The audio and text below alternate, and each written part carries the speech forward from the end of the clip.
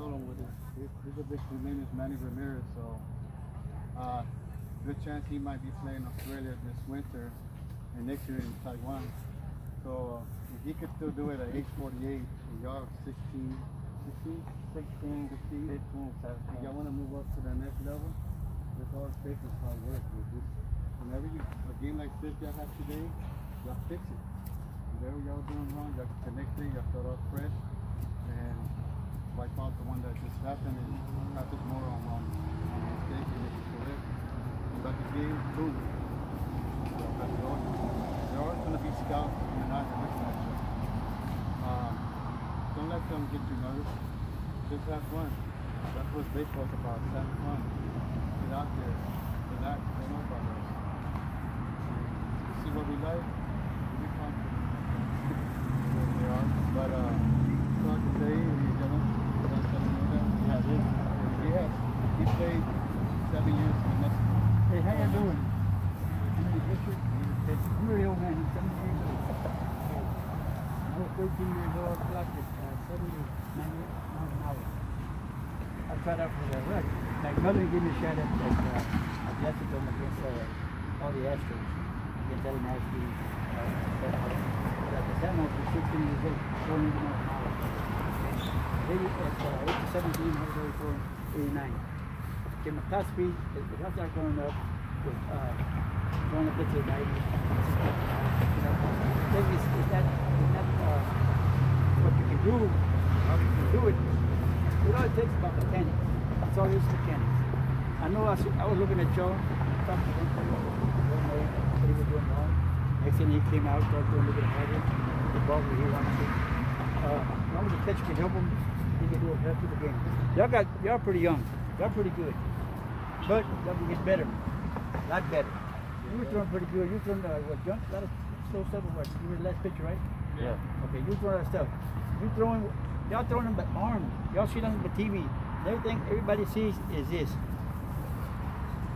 And that's it. Don't worry about that. I mean, everybody does that. You want to get, you know how fast you throw, but you want to get what you call more out of it.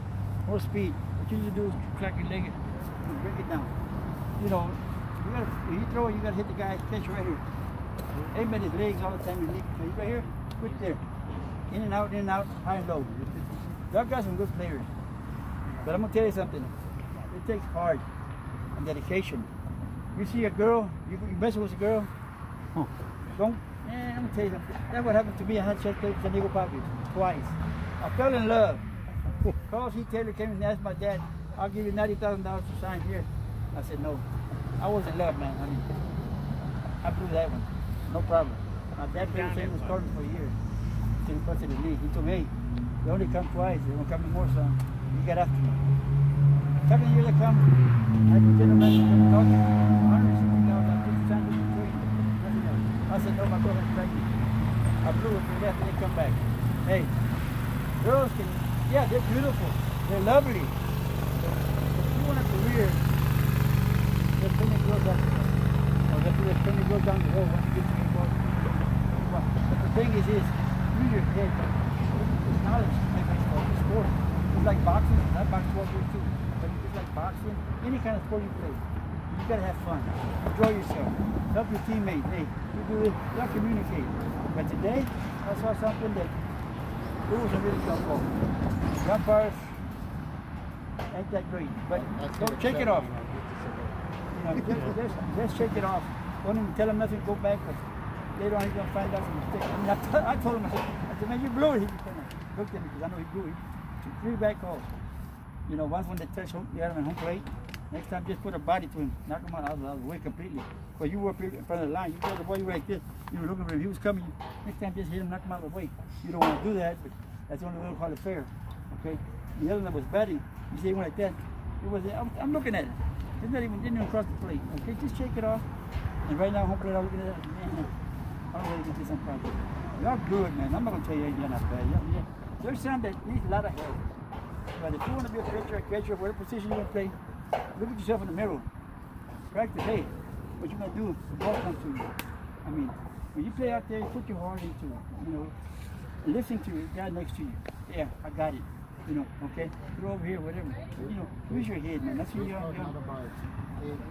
It's a lot more than you expect. I coach independent market, and that's what we worked on. We worked on plays, you know, science and everything. Because if there's a good team that's out there, they don't have to be select. Like in the level I was in, and hit this level, they're looking at every move, every sign you get. You got to communicate each other.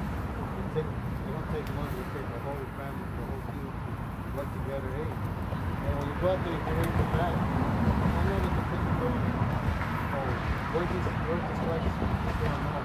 Is it a breaking pitch, fastball, whatever? Because I was shooting a lot of high fastball. Fastball just went up. Just went right on this goal, down this goal. You gotta find a lot of tips.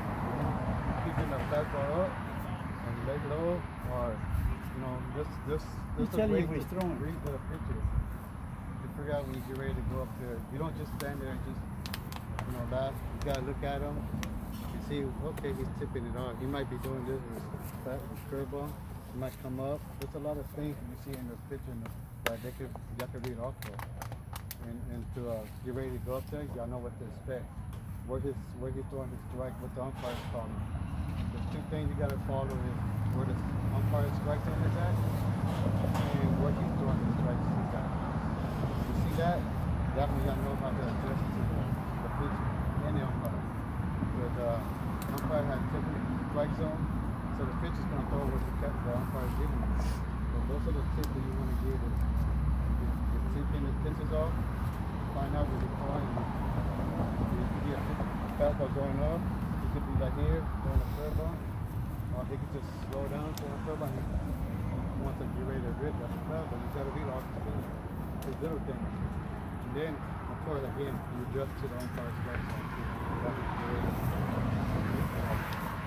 There's a lot of little tips that I stopped with these guys. So What do you mean these kids got a group? the highest independent league. They got one. Someone will raise their hand. And I'll be behind you. I'd like to take this kid with me to Monterrey at that age practice. Man. I got other pictures, but never know.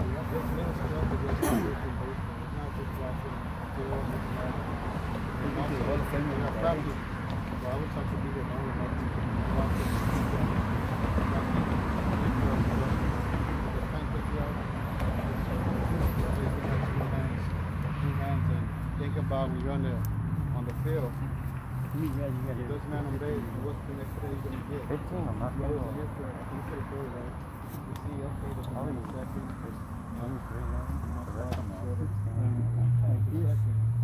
There's a lot of little details that make the big thing happen for the whole group.